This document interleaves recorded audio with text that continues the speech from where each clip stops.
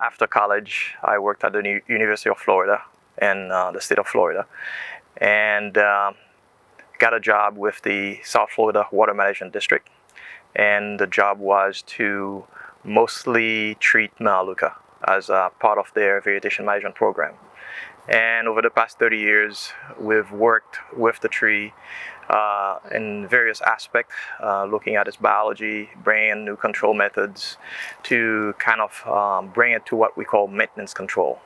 It's not really an eradication, but to the point where we have the infestation level as the lowest possible levels.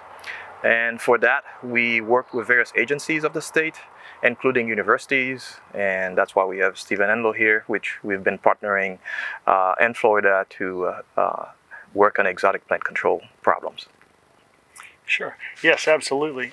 I'm an associate professor at the University of Florida.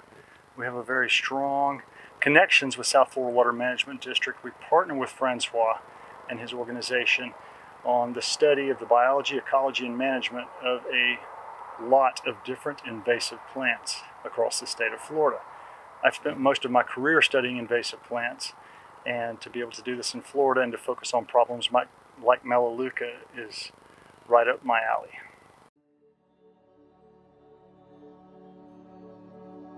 Melaleuca was introduced in the US in the early 1900s. There were several introductions, but the guy who's credited with the introduction was John Gifford. It was in the Miami area, and he planted a lot of trees in that area. And the reason were many. Some folks think it was introduced to bring a timber industry to make furniture. Some folks wanted it for landscaping. And also it was thought that it could dry up wet areas. So planted in the Everglades, it would help dry the Everglades to increase development.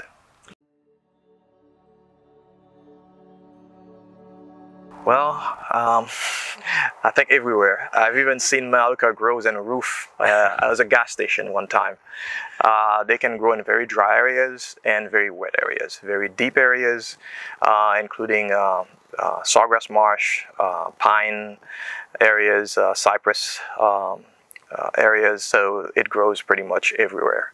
And most of the infestation are concentrated around where it was first planted, which is in the marsh of Lake Okeechobee and the water conservation areas, and it goes all the way down to the Everglades National Park. The number of acres vary, but when we first started, it was thought there was over 300,000 hectares of Melaleuca in Florida, somewhat. Regarding sites, the question always comes up, does Melaleuca require disturbance of some type for successful establishment? And in many sites, it is clearly favored by disturbance, so that you do see it come in on where humans have disturbed sites. However, very distressing to many researchers, we found that it will invade very intact, undisturbed systems. So that's a great concern. That it does not require human disturbance. Well, of course it reduces habitat diversity. As you can see, we're standing here in Guyana in the Melaleuca Dome, and there is very little growing if you look around. There are very few plants growing, there are no birds using it. So that's really the main issue with, I guess, most invasive species. Also, you know, the Everglades is known around the world for its unique ecosystem. And when you have a dome of Melaleuca, or a forest of Melaleuca in the Everglades, that will totally change it. So that's why we're very concerned about letting this plant grow uncontrolled. We like to characterize Melaleuca as an ecosystem transformer, not just a disruptor, but a complete transformer, as it will completely take over sawgrass open marshes, convert them to dense stands of Melaleuca. So you've changed the habitat structure completely, you've changed the botanical composition, and subsequently you're affecting multi-trophic levels associated with the flora and fauna. Well, That is what we are trying to stop before it becomes a problem. There are various studies who looked into the economic impact, and basically you wouldn't have tourists come to the Everglades to see Melaleuca forest. They come to the Everglades because it's a special place and they want to see how the Everglades ecosystem is, what it is, and that's what they're coming to see. So if you let Melaleuca grow, you're going to lose that. And also, economically, it costs a lot of money to treat Melaleuca. So it's a big impact, and most agencies responsible for management of these areas. As we talked about earlier on the savanna, there's a visual aesthetic to open visibility across marshes in South Florida that are characteristic of the Everglades. And when Melaleuca comes in, you reduce that visibility and you go from an open marsh to a closed canopy forest. And again, that is something that folks are not coming to the Everglades to see. So the more Melaleuca, clearly it will affect tourism. So fires, that's another. We have a couple issues back in the 80s where Melaleuca fires caused shut down electricity to Miami. Some of the main power line that had Melaleuca under it, they were burning so hot that the line kind of were affected by the burn, the fire and the smoke. So those are issues and that you can have with fires in Melaleuca. Smoke from fires can shut down traffic. Well, we look at an integrated management approach where we use various methods that we think apply to control Melaleuca. However, most of our management effort have been focusing on use of herbicide. So in the early days, we were testing different herbicide to understand how that worked with Melaleuca. We've also introduced several biocontrol agents, which are insects that we brought from Australia to help with the control of Melaleuca. Although those insects are not brought in to kill the tree completely, they're there to help suppress the flowering and production of seeds. And that helps us in our management with herbicide.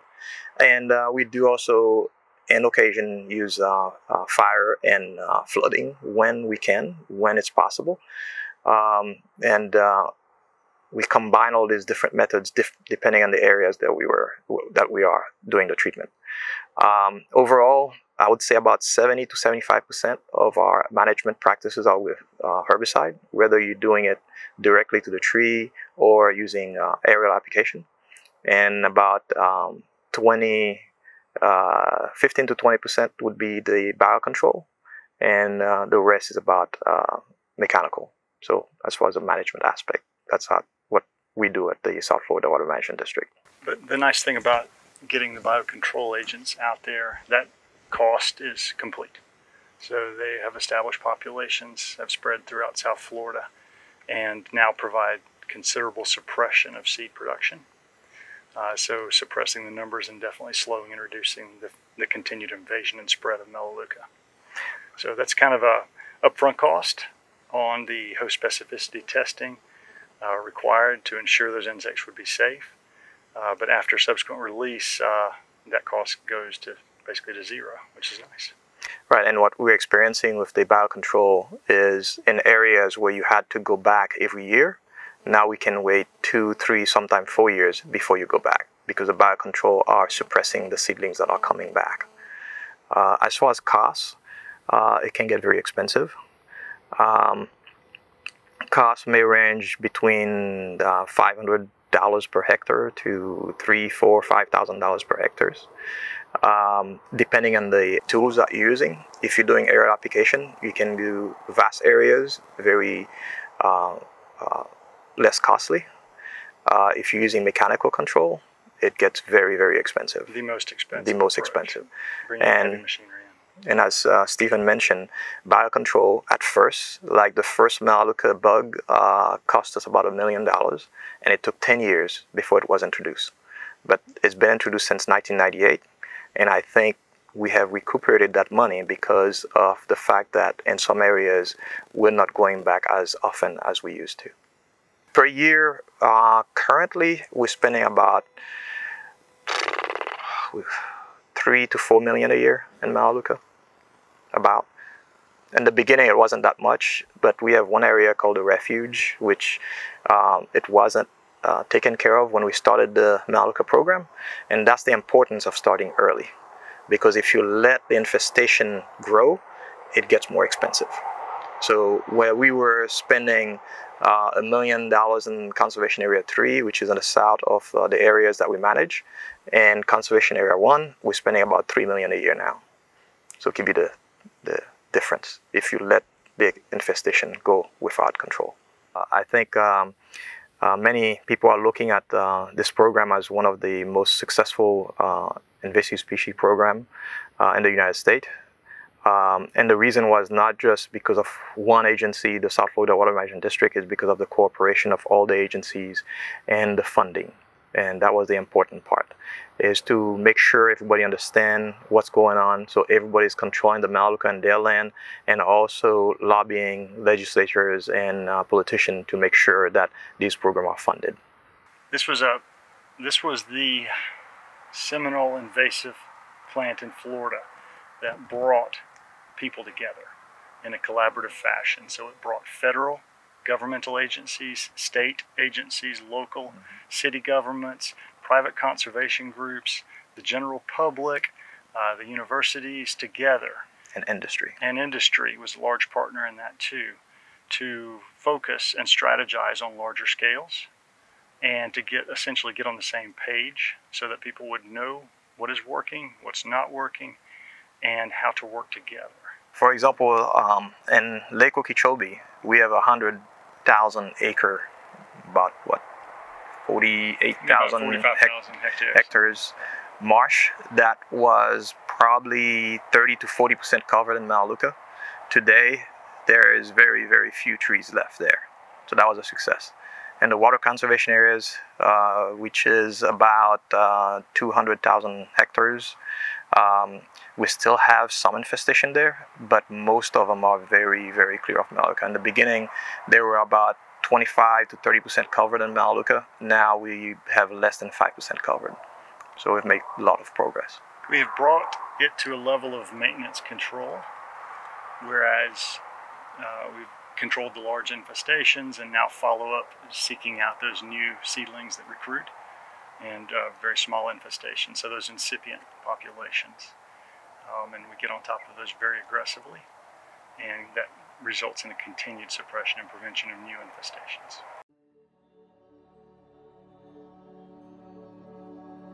The term eradication is thrown out there by a lot of people regarding invasive species. Right. The data on successful eradication is not so positive.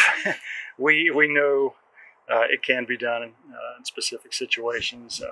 Many rodents on islands, there's been some successful eradications. New Zealand has done some really good work there. We also know the larger the extent of the infestation, the lower the probability of eradication. Good data across many plant species in North America, suggesting very small acreage infested. When you get on top of it, then you can successfully eradicate it. Same thing from Australia. The key is maintenance control. You're going to bring it down to a level that you can maintain, that is not costly to maintain. And eradication may be early on, if you can catch it very early, possible, maybe. But once it's established, it's very difficult. That even in a situation like this, we have many examples in Florida of addressing Melaleuca heads like we have here and taking this cover down and eliminating 99.9% right. of the Melaleuca on many sites just like this, and converting them back to open sawgrass marsh and other native vegetation. So it is possible. Well, now we can say that we have it under control. It's a matter of continual monitoring and surveying to make sure that we don't allow the infestation to start again. Hopefully with biocontrol, that will not be a problem. We have some weeds in the United States, such as alligator weed, that is no longer a problem because of biocontrol. And that's why it's important for us to establish biocontrol, because eventually you may not have to do anything except monitoring and surveying.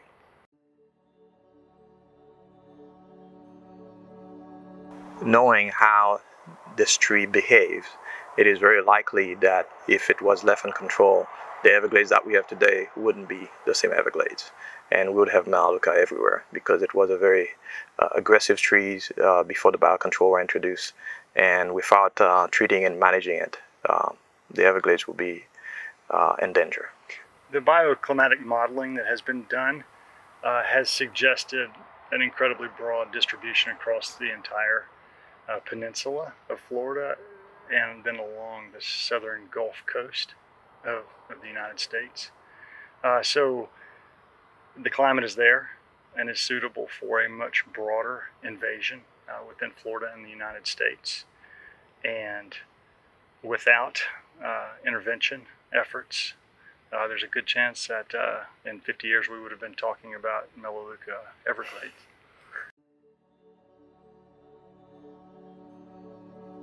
Well, in the early days, it was very positive.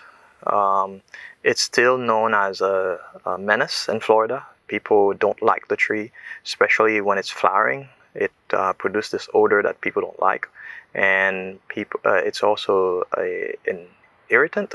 It's not really an allergen, from what I understand. At first, we did a lot of publicity, and that's one of the management programs that was very well received compared to other programs that we have with at the district, especially with the aquatic plants program. It's we have a lot of negative press about those programs. However, Melaleuca, for some reason, people were very happy to see that we were doing something about it. And I guess it's also related to the Everglades, because people cherish the Everglades, and since it was a threat to the Everglades, they were very happy to see that we were doing something about it. And back then in the 90s, we had no complaints. Most of the complaints that we received were to, can you come take it out of my backyard? Exactly 20 years ago, in 1999, then President Clinton signed the first ever executive order on invasive species in the United States. This really brought invasive species to the forefront of ecological attention, where historically it had been marginal at best. And this brought a tremendous number of academics into the field, building the field of invasion ecology, and in terms of outreach and extension, vast efforts on educating the public on the threat of invasive species. So over the last 20 years, we've seen tremendous progress on our educational efforts, and general public awareness of invasive species has increased greatly. So we have a program that was developed in Florida. It was a partnership from University Cooperative Extension called Tame Melaleuca.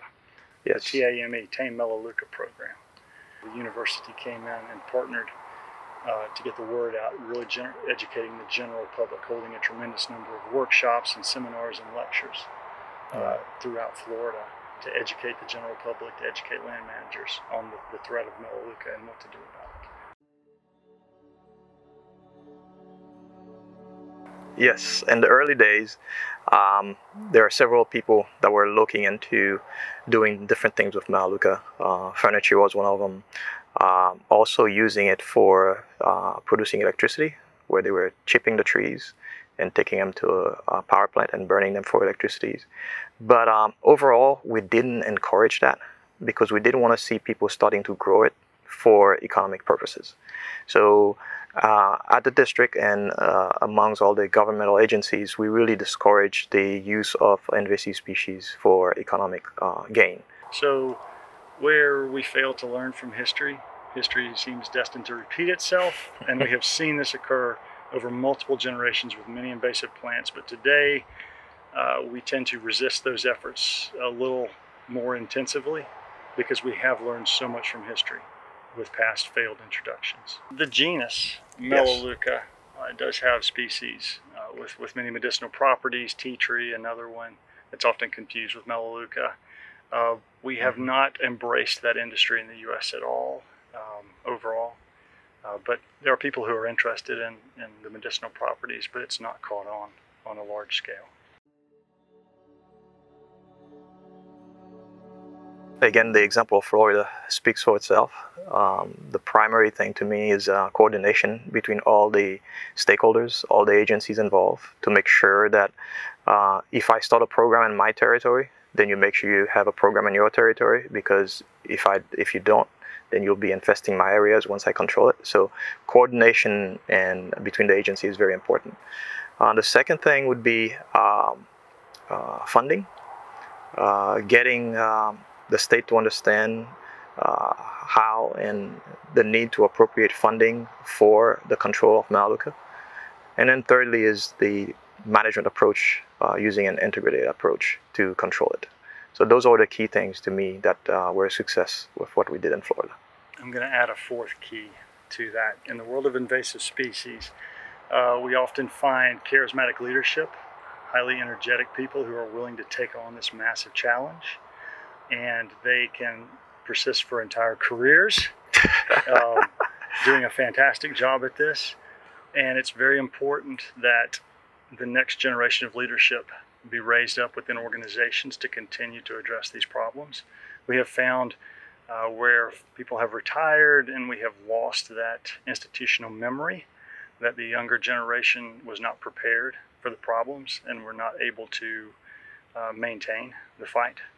So it's very important that you raise up that next generation of leadership. It's very similar from what I've seen so far. It invades in seasonally wet areas and does very well. And as in Florida, there's many other areas that I see, like in the savannas. I'm sure Melaleuca would do well in those areas also. So no, I don't see much difference, and I think it's doing very well. The only difference is it seems like it's on an early stage. In Florida, Melaleuca was introduced in the 1900s, but it wasn't until 1970 when people started to recognize it was a problem. And then it wasn't until 1990 we really started the program. So I think Guyana has a chance to do something different and to start early before it becomes a big problem. The other thing, the most noticeable thing to me, was the immediate health of these trees. Exceedingly vigorous, very lush and healthy. Since we have introduced the biocontrols within Florida, the trees are often much more stunted and exhibit a number of characteristics of damage from the biocontrol agents that have suppressed their reproductive outputs. And so in general, I see much healthier trees here, unfortunately. Yes.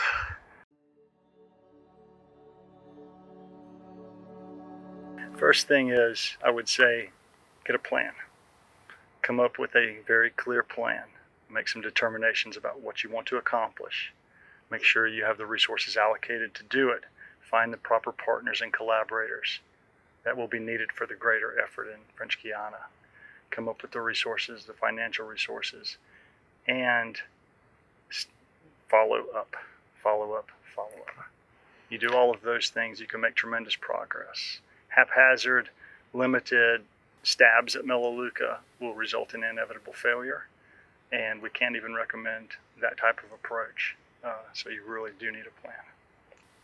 Right, and to summarize, again, coordination, funding, and also I would add public awareness to make sure people understand the problems of invasive species, particularly Melaleuca, and also for them to support their government to make sure they fund those programs, because funding is the key, and making sure you follow a plan.